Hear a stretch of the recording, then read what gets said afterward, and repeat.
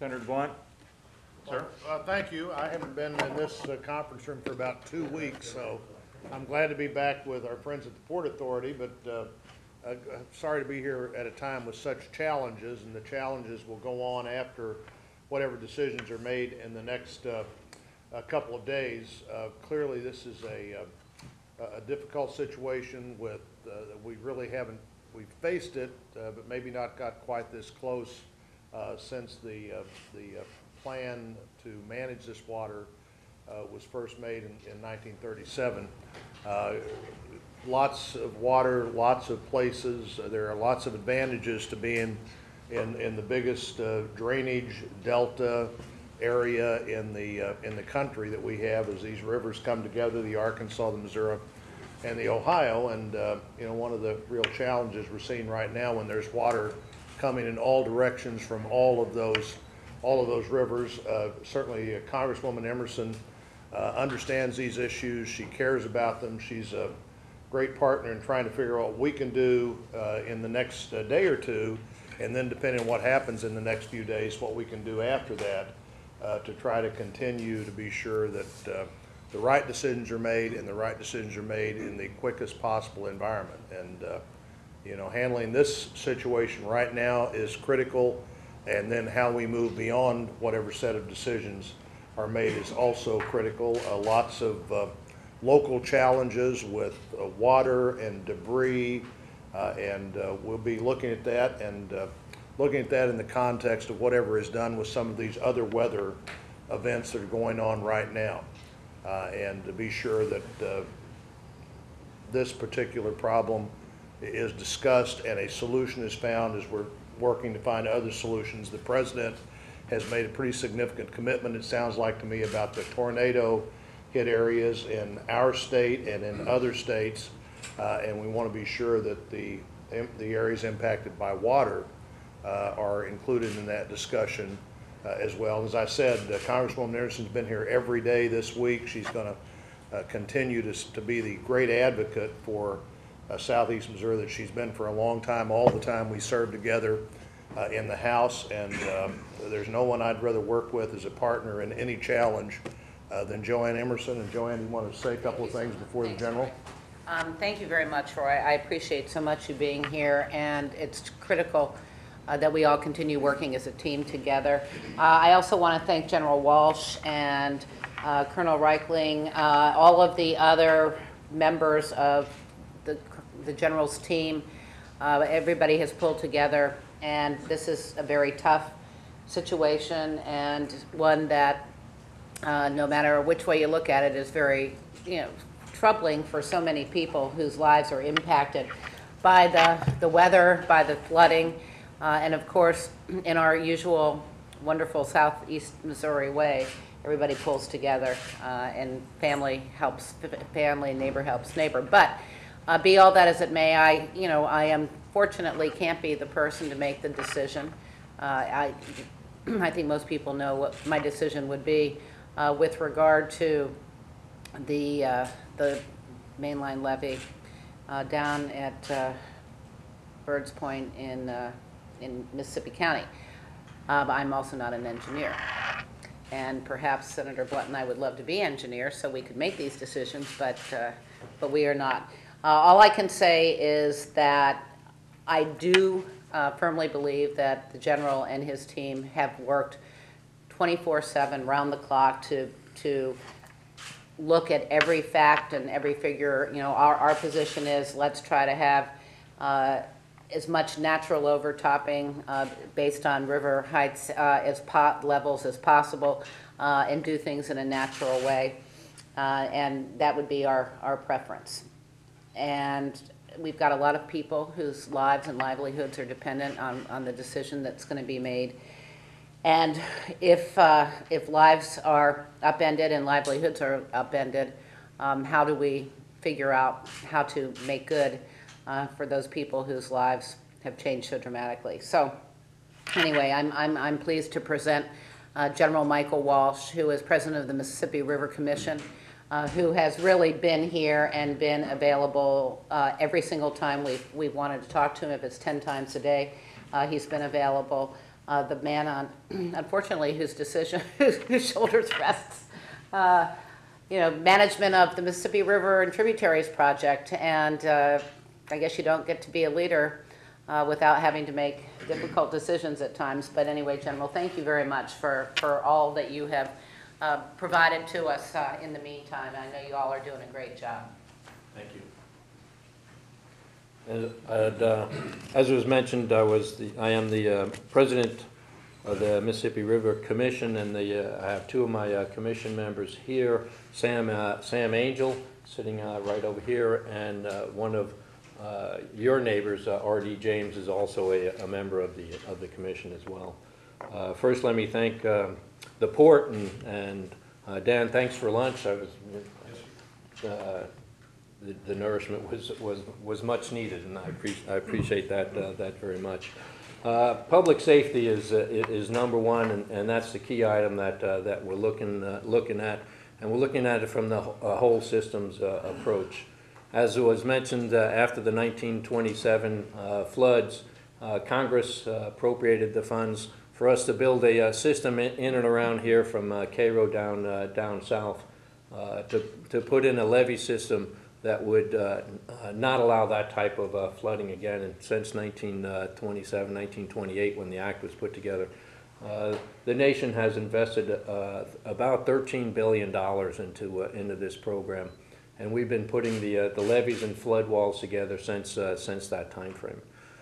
In that project, the Mississippi River Tributary Projects, there are 4 floodways, and those floodways get operated when the river is at certain elevations.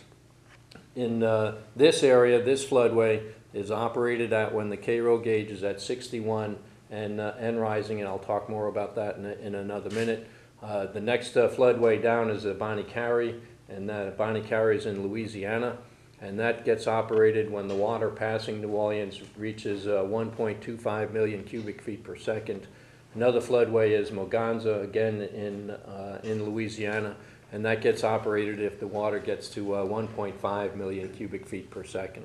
So each one of these floodways have particular triggers, and we're working with that. Last night we hit a historic event.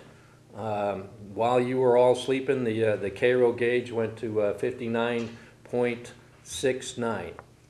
The previous high was at 59.5, and that was in 1937. So we are now at record highs off of the Cairo gauge. We had General Peabody here yesterday. He's from the Great Lakes and Ohio River Division, and he was working, keeping as much water from entering into the system as he could from the Kentucky and Barkley dams. And they've taken about 1.5 feet off of the Cairo gauge in the last week. Because of this rainstorm and the one that's following behind it, his ability to store water is continuing to be being used up. And we also talked with our another member of the Mississippi River Commission, General McMahon. General McMahon is a commander of the Northwest Division, and he's holding back waters at Gavin's Point and Truman Dam as well. So between the three of us, we've been holding back waters so that we can control the crest here at Cairo. But with a lot of the rain that we have today and what's forecasted, a lot of those reservoirs are at their full stage, and in a few days we'll be having to evacuate some of those waters behind the dams. Right now we're looking to get to 60 on the Cairo gauge tonight, somewhere around midnight, and by tomorrow afternoon we should be at 60.5 on the Cairo gauge. We're looking for the National Weather Service forecasts, which should be out at about 1:30. They're working with all of our hydrologists and scientists and providing a report that we should get out in the next couple of hours, and we'll see where we're looking at from that perspective. The things that we're looking at I'm looking at on how to make the decision on the Birds Point, New Madrid, and whether to operate that project is, one, stresses on the system. And we have stresses on the system at Cairo, Illinois. We have probably the largest boil that I've ever seen, and a number of folks are. Yesterday, it was considered that the system was degrading there. We brought a lot of volunteers and National Guardsmen there to help us ring that levee, and we've got that one under control. As you know, the mayor of Cairo has asked for a mandatory evacuation in that area. So we're pretty concerned with that stress on the system. As we go further downriver, we look at Fulton County levees. We have a number of sand boils that are opening up there, and so we yesterday would consider it degrading. Colonel Reichling, your district commander, has got folks down there now trying to work those boils and get those under control. As we go further downstream, we've got an issue down in Mississippi, in a place called Bucks Chute. It's on Eagle Lake, and we're working we're working a water berm down there as well. So the system's under a lot of stress, and it's something that you would expect when you're at the maximum force that you've designed a project for, and we are under unprecedented forces right now that's going on in the system. So as I mentioned, one, I'm looking at stresses on the system. Two, I'm looking at what we're doing at the Cairo gauge. As I mentioned, it's going to be at 60.5 tomorrow, and we're looking for the weather forecast. Again, my scientists, engineers are working together to put that document out publicly, but it looks like it's going to continue to rise in the short term, and I'll wait for that report to come out. And then the third thing that we're looking at is safety of the crews that will have to operate this project, making sure that they can get to the project safely and do what they need to do to put the project into operation. So those are the three things that I'm looking at before making the decision to operate the project. Yesterday, I mentioned that the motor vessel Mississippi moved from Hickman, Kentucky, to its current location near Birds Point. Took a decision briefing today from Colonel Reichling, and we've decided to put those barges that are carrying the slurry mix, give them a be prepared to move at 1500 today. So Colonel Reichling and I will sit down and discuss again, get to a decision brief, and at 1500 today we'll decide whether to move them from their current locations up next to the levee. Now that is not the decision to operate their project. There are three other points before we get to that. So it's just the next step to move forward. Now the decision has not been made to move those, but we will be prepared to move at 1500 was the order I gave to Colonel Reichling at 11 o'clock. I just have to say how proud I am to see all of the volunteers that are out helping each other, helping us, the National Guards. It's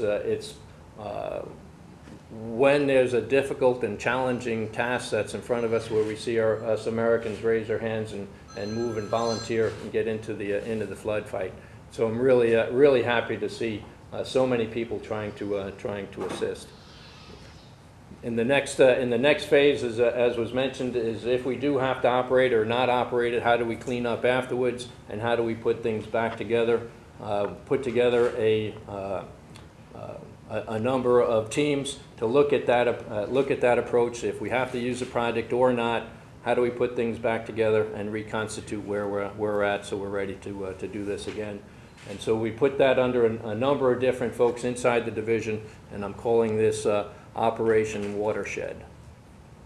With that, I'll take questions. Well, comments. Questions? Yes, sir. Again, the 61-foot in releases from the Corps, it said approaches 61 foot with a crest to continue to rise. That's when you're able to make a decision. It seems like that's where we are.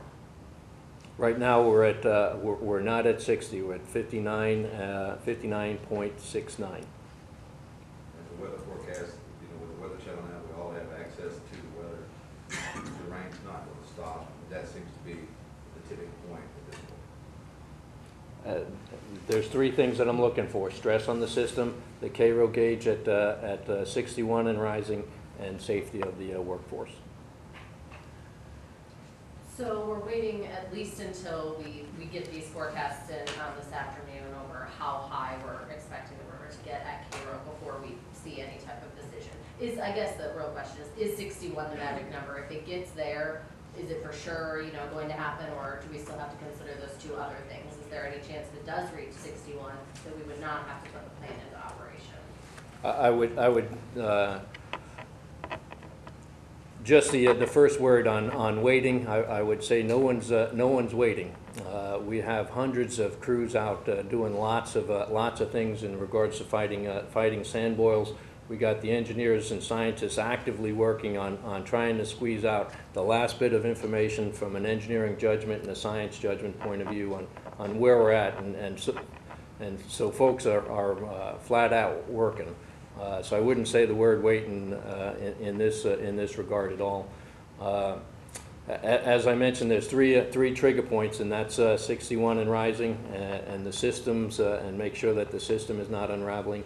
And we also have safety of the workers included. Other questions? Any concern that Cairo is eroding from underneath? You see those holes on Commercial Street. Here there's a lot of water underneath the city itself. Is that anything that you all have discussed? Certainly, and that's the failure mechanism right now at Cairo is not overtopping, it's under seepage. And that's the same issue that we have at Fulton County, and the same issue we have at Bucks Chute in Eagle Lake. It's not an overtopping failure. It is a under seepage concern that we're looking at. Yeah. Other questions?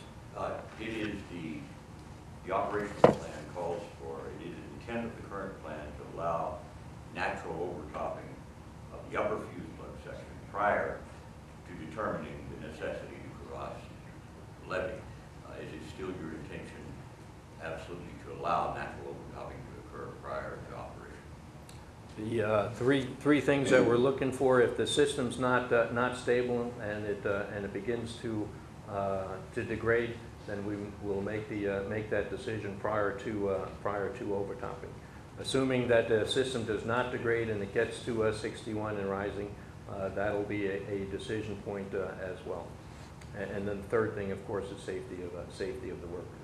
Now, those three things are what I'm looking at before making that decision. We were originally expecting a crest today. Obviously, that's no longer the case. Do we have any idea, are those the numbers that you're waiting on when we might be seeing a crest at Cairo?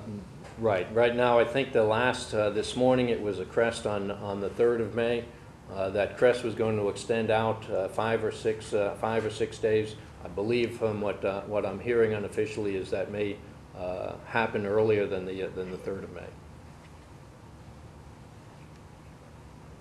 Other questions? Yes, ma'am.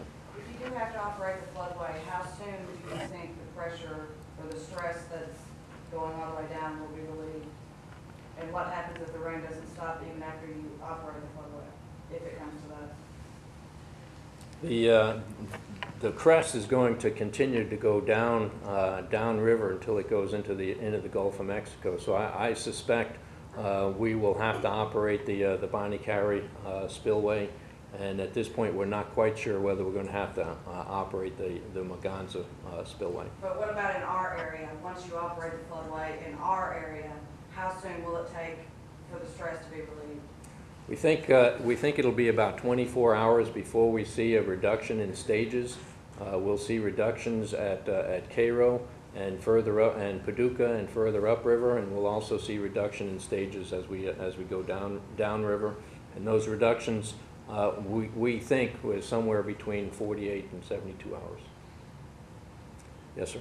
General, they have postponed the Kentucky Derby. Louisville obviously is getting water. When you talk about system, that's as far as far wide as you're talking about the whole system, correct? Of the Upper Ohio. The Upper Ohio is part of the system, and they are getting record floods as well. General Peabody has done everything that he can to hold water back but his dams are reaching capacity. When we talk about the system degrading, it's obviously continuing to degrade with the amount of water that's going to be sustained. It's not going to stop degrading at any point in the near future. We've been able to stabilize those areas that we've been that have been degrading, and because of the hard work of a lot of volunteers and the National Guard and our engineers, we've been able to stabilize those areas that are degrading. But we need to be vigilant, continue to do what we're doing, walking and driving the levees and seeing if there's any other impacts that we need to get to and stabilize. You said that you suspect that you might operate another floodway in Louisiana. I take it. Do you have any suspicion about whether or not this floodway would have to be activated? Yes, when the K-row gauge gets to 61 and rising, or the system becomes destabilized, then we'll operate this system. If you had to operate the floodway today, right now, is the system shored up strong enough to do that? You were talking about some worries about degradation of the system. If it had to be done right now, is the system strong enough to do that? I'm not quite sure which system you're talking about. You said that with the problems in Cairo and some other situations that you guys are shoring up and you've got people working on those. But if the decision had to be made and you were to make that decision today, is it ready? Is it prepared to activate? Yes, the floodway is prepared for the next decision cycle, and that's to move the tows up to the levees. The next cycle after that, the floodway is prepared for all of the decision cycles between now and execution. And could you just give us an idea, if you do have to activate, what kind of timeline we're talking about, how long it would take to do that, and how much advance notice we'd be giving residents? We'll be talking with the governors and keeping them directly informed as we make each of the decisions. I've talked with the governor's staff in both states this morning about putting the tows on a 1500-hour be prepared to move to the levees. As we go into the next decision cycle, and that's to move the materials off of the barge into the pipes. We'll again inform the governors of when that decision point is. Every one of these decision points is not just a decision of myself only. There's hundreds of engineers and scientists that are working and talking with each other, contract and construction guys that are out there feeding information into a decision cycle. The decision goes to the district commander, Colonel Reichling, all of these hundreds of data points, and he gives me a recommendation from there. I use the data points at my level and make a decision from that. All right. Excuse me, sir. Yes, sir. Okay. Go ahead, James. Pardon me. One question initiated me making this comment. This about Louisville and the Kentucky Derby. This watershed carries 41% of the water in the United States. The third largest watershed in the world. And we now have the flood of record coming down that watershed, not only from the Ohio, but from the Missouri and the Upper Miss. That's a nightmare when you get a crest coming down from all three of those systems, not to mention the Illinois and some of the other smaller ones. So that's what the Corps is trying to handle. That's what the River Commission is trying to handle as it comes back.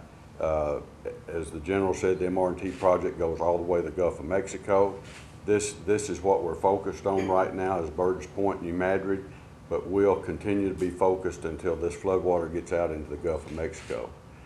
On a personal note, we've had concern expressed to us from areas of East Prairie and New Madrid about if you use that floodway, will we still be protected? Those cities are not in the floodway, but the reason those people are fearful, the waters that would be activated, that would come into the floodway, would run adjacent to their protection levees. We still at this time feel those protection levees are very adequate and good enough shape to handle the water coming down the floodway, but if anyone in your viewing area has concerns, they need to talk to the sheriffs of New Madrid County and Mississippi County, Missouri. They are prepared to help them and direct them. Thank you. I think we have time for one more question, please. Yes, sir. Sorry, I just want to, I'm from Lake Village, Arkansas. I've had the opportunity to be up here twice on a flyover. In my almost 32 years on the commission, this is the worst flooding I've ever seen in my life. Y'all have got roads underwater, railroads underwater, highways underwater. It's really bad. And like I say, all this water that y'all got up here, it's got to come down my way also, and we're pretty high down there now. But I just want to tell you, it's really bad up here. Thank you. Sir, you want to take one more? One more question, but before we do that, thanks for all of you being here. I know it was short notice as we were running from one place to another. Yes, sir. Mr. General, Senator Blunt said that there's a time frame of the next 24 to 48 hours before the decisions are made. Could there be a decision made prior to then? Doesn't this appear to be inevitable?